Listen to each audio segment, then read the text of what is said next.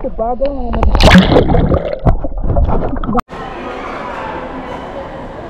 you buy? Lovely, let's go to SNR, lovey. Shumai. I thought we were at a war with China, love. I thought we were going to war with China. And you're buying shumai? What's going on, love? Huh? Terrible, don't counsel me. This sounds terrible. I'm going to tell you something, right? You see these guys, young guys, handsome guys, they come in here and they're dating like really overweight, ugly girls. And I'm like, bro, there are no really overweight, ugly girls in your country. Like, why are you coming here and dating really overweight, ugly girls? I don't know, bro, I don't know. For me, like, if you're gonna have the hassle of dating someone in Asia, they need to be pretty good looking, like, otherwise I wouldn't bother. I know it sounds terrible. I'm saying my massage girl's a bit overweight, she's 50. She had her first kid when she was 14. She's like, oh, can I find a guy? I'm like, yeah, for sure. Because Australian guys will date ugly girls, mate, in the Philippines. Like, it's the way it is. Like, I don't know, it is what it is. So I was like, yeah, for sure. What's that? Did you subscribe her? Nah, I didn't. She doesn't have a problem. Mate, she was smashing me in that massage. She was so, like, I feel great, dude. She's sticking her elbow on my back. I was like, oh. But yeah, she'll get a guy. If she goes to Filipino and Cuba, she'll get a guy for sure. She stays long enough. Hello. Hey. Yeah, she'll get a guy. If she stays there long enough, she'll get a guy for sure. Chalking, brah. Bit of MSG, brah. There's a bit of MSG in chalking, man. I'll tell you that for nothing. Hey, hello. Hey, hello.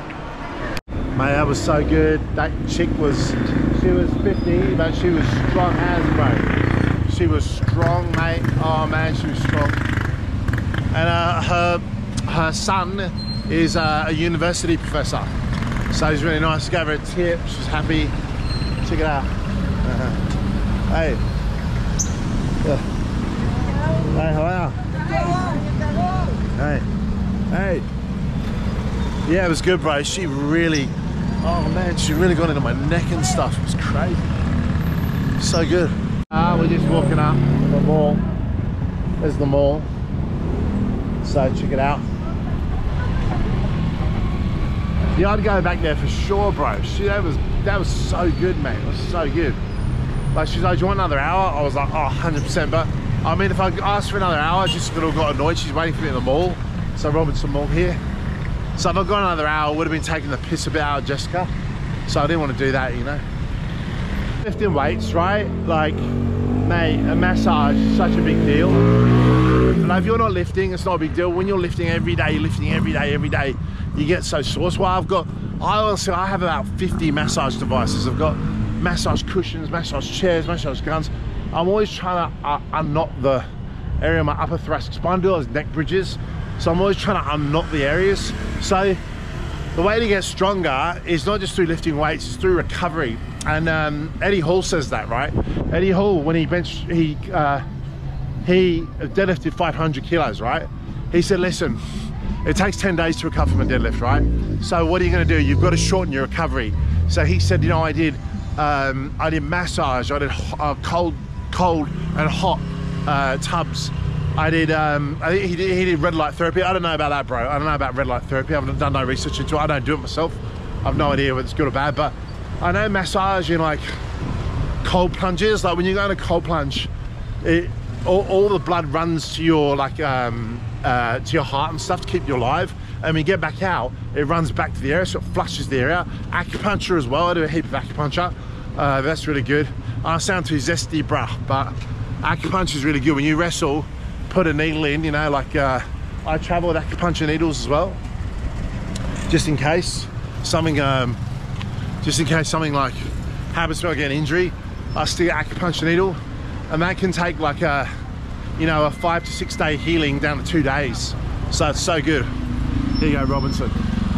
Honest with you, bro. I'm like, let's go to Manila, let's do some touristy stuff. Jessica doesn't want to leave her family, mate. She's like, no, let's stay here, And I guess it's not worth the fight, bro. It's not worth the fight to go, let's go to Manila, let's go Angeles. Sometimes it's just easier, just because like, sometimes you've got to give up and go, look, I've been beaten, right? I'm going to be in the province. That's just what it is. Like, that's where she's happy, you know? So, and she's so happy when she's with her family. You know, it kind of makes me happy when she's happy. But some battles are worth losing, you know what I mean? Like, the battle to not be in the province is a battle that I've obviously lost, so. I've been here for 2 months, you know what I mean? Okay, yes, here we are, we're at the mall, bro. So me and Jess got cinema. So I want to try and get a gym. It's bench press day. Man, I get up when it's bench press day, I'm just so happy. I'm thinking of doing this routine where I do like, just bent over rows, bench press and power cleans. And then just, you know, legs, you know, sporadically every few days. That'd be awesome. Every day would be bench press day. How good would that be? If you woke up and every day was bench press day, that would just be awesome. The hardest massages I've ever had. I was in Korea once, in Seoul, and I went, mate, this girl was like 130 kilos. Hey, how are ya? Hey, YouTube. This girl was like 130 kilos, right? Dude, she gave me a pretty brutal massage as well. But it's good, you know, like, I know it hurts when you're in there, but it's good when you get out. You feel like, oh, I can lift, you know. Because, you know, you feel so sore. You're like, oh, I can't lift, I feel so sore. Yeah, you get a massage, you feel like you can lift the world, you know what I mean? So it's a great feeling. Check it out.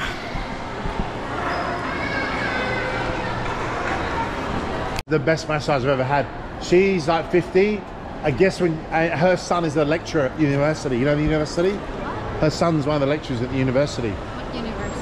I don't know. I didn't ask her, but anyway, she's. I need to go to the. So I figured out she had her first kid when she was 14. She's 50, right? She goes, "How do you know that, sir?" I said, "Well, I asked your age." She told me her age. She asked me my age. Then she asked her age, and then asked the age of her kid. Now I know the age she had her first kid, right? 14. So yeah, all these massage girls seem to have kids at 14. How much is the massage? Well, 500, but I tipped her 100. And she wanted to do another hour. Bro, I was going to message you and say I need to do another hour, but I thought I'm not going to do that, you know? Yeah, so, okay, all right, let's go to the movies. What'd you buy? Lovely, let's go to SNR, lovey. Shumai. I thought we were at a war with China, love. I thought we were going to war with China. And you're buying shumai? What's going on, love? Huh? Bro, we're nearly at war with China and Jessica's buying shumai. What's going on, bro? Filipino shumai. It's not Filipino, is it? Yeah. No, I mean it's made. Are you gonna offer me some or not? Good job. Want some? Yeah.